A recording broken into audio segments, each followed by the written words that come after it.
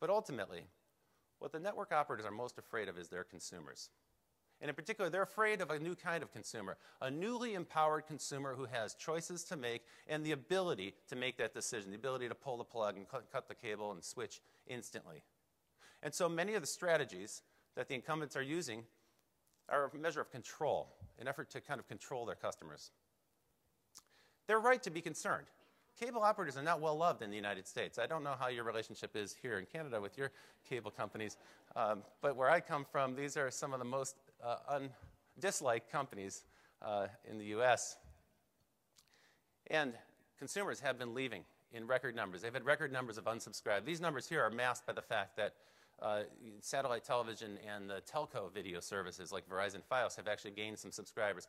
Cable lost about 700,000 subscribers last quarter. So it's a real challenging time for the cable operators. These fears are grounded in some reality. Now, on the internet side of things, here is perhaps the ugliest chart I'm going to show you today. This chart is from Morgan Stanley. They seem to specialize in ugly charts when they do their presentations. So let me try to decipher it for you a little bit. The information in red is really what you want to look at. On the left side, what you'll see is streaming video during primetime hours, during peak hours. You're seeing all the data consumption on the broadband pipeline, but the red is the video providers. Netflix accounts for 21% of the bandwidth used during primetime hours, and YouTube accounts for 10% of the bandwidth used in broadband during primetime. On the right, you'll see mobile video. And on the right, what you can see is during a 9-month span from January 2010 to September 2010, consumption of video on mobile phones increased from 27% to 41% of the total bandwidth that was used in that time. Now, I started the mobile video business 10 years ago when I joined PacketVideo. It's the very first company in the world to put video on phones. And I can tell you at the time, the notion was preposterous. I got thrown out of Peter Chernan's office because he said, video on a phone? I dropped the call 11 times coming in from Malibu. Get out of my office. They just couldn't take it seriously back then. So it seemed preposterous, but just in that short span of 10 years, it's now gone to becoming the leading application in mobile video.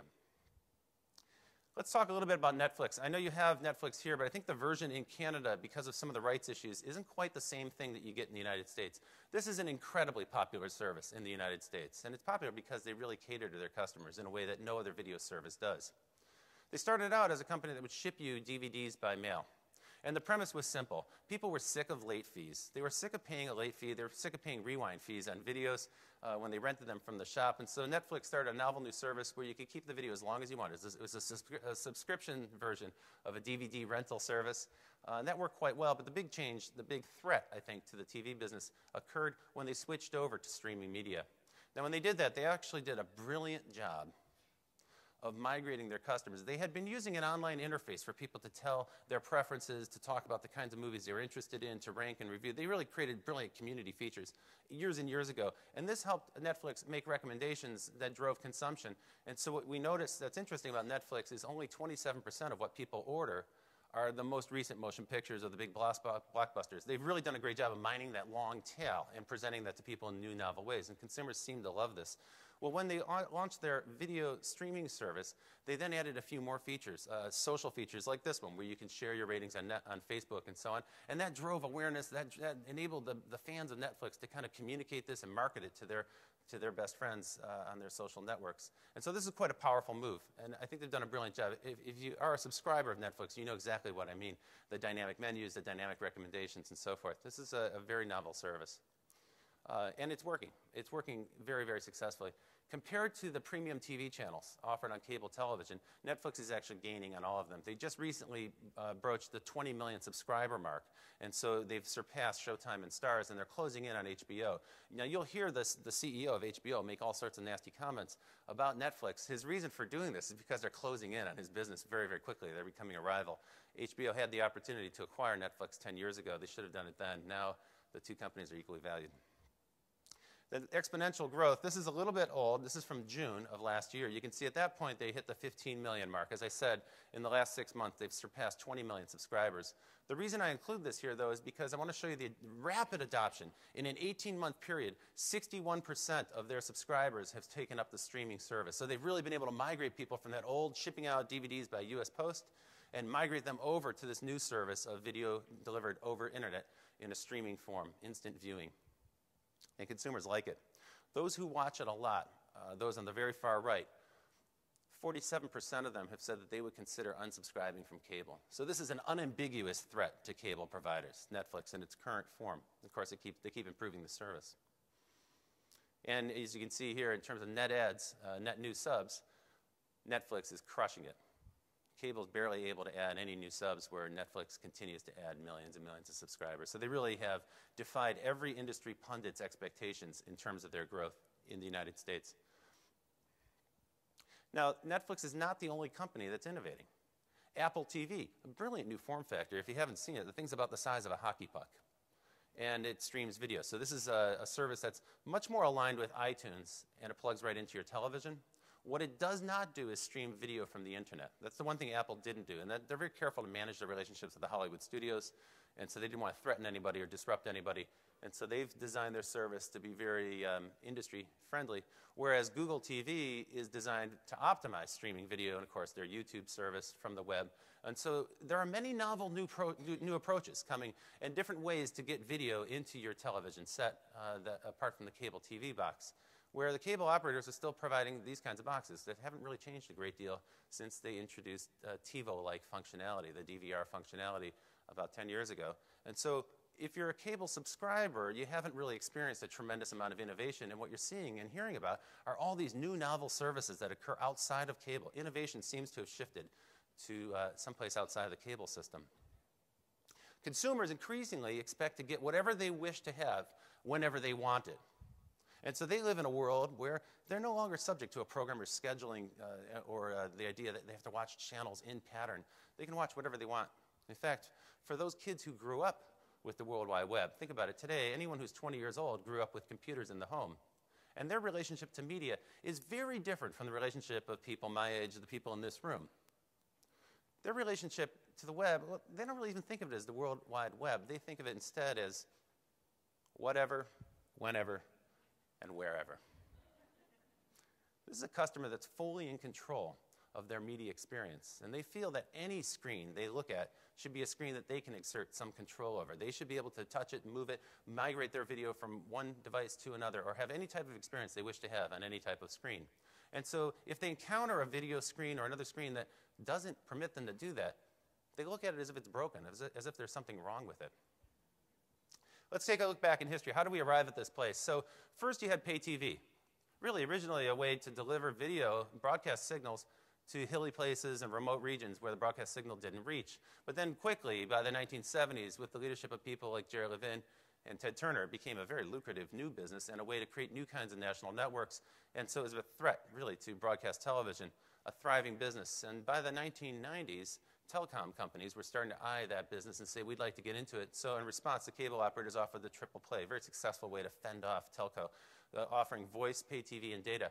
But within that service were actually some troubling new trends, because as the internet migrated from a page-based metaphor towards more of a video-based metaphor, it's certainly the trajectory that's happening on the web in a broadband world, brand new services were introduced. This is where Netflix and all these other video services, downloading services like BitTorrent, YouTube, Hulu, and so forth, these were introduced on the web.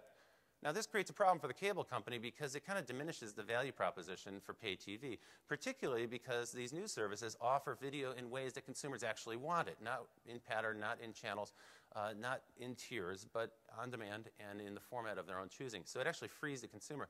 So it's very appealing, at least to a certain generation, the young generation. That presents a problem.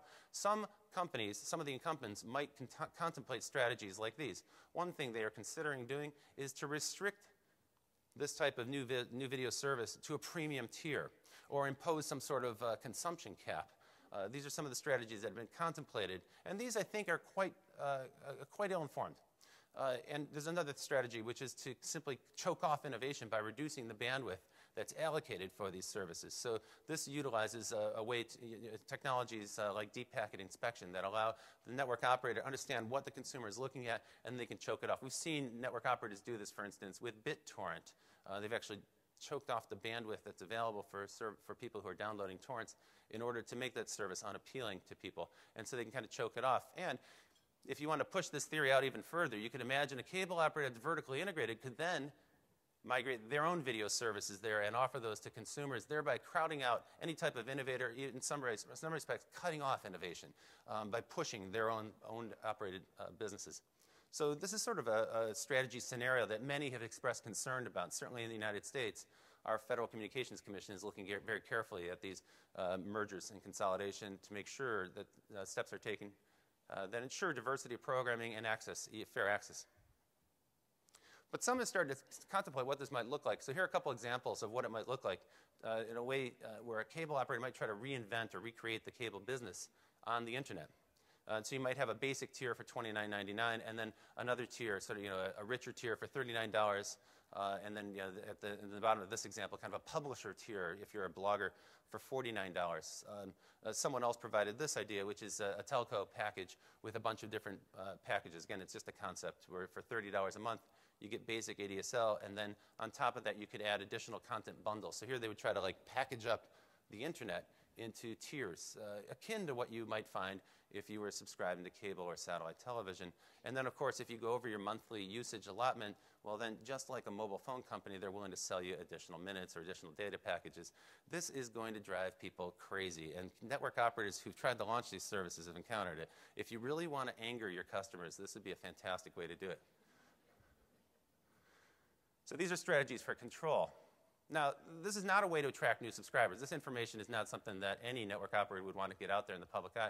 So instead, they've adopted a different strategy, marketing, or what I call lying to your customers. You know they're lying. When they talk to you about high-speed internet, what they really mean is, in Canada, your internet's 6 times slower than the internet that's provided in Japan. Same infrastructure. They're actually delivering last year's technology to you today. And by the way, I'm not trying to diss Canada here. You'll see the United States is just a little bit over to the right there. Our broadband services are almost half as slow as services here in Canada. When the network operator talks about unlimited data, what they really mean is up to a certain limit. This is a real message that's delivered by Rogers Cable today to their broadband subscribers when they approach their 95 gigabit limit in a monthly usage cap. When the network operator says, we pay attention to our customers, what they really mean is we're using deep packet inspection to investigate what you're doing.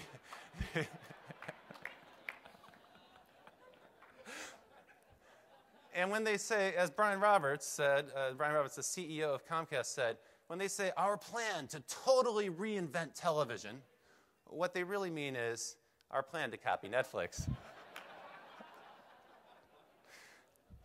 When they say TV everywhere, what they really mean is a few shows on tablet computers. Now, this habit of lying to your customer isn't unique to network operators who run a broadband service in the ground. You'll see this also with your mobile phone companies. When they talk about nationwide coverage, they show you a map like this, and what they really mean is in selected areas. When they talk about a long-term relationship with their subscribers, what they really mean is an unbreakable contract with an early termination penalty.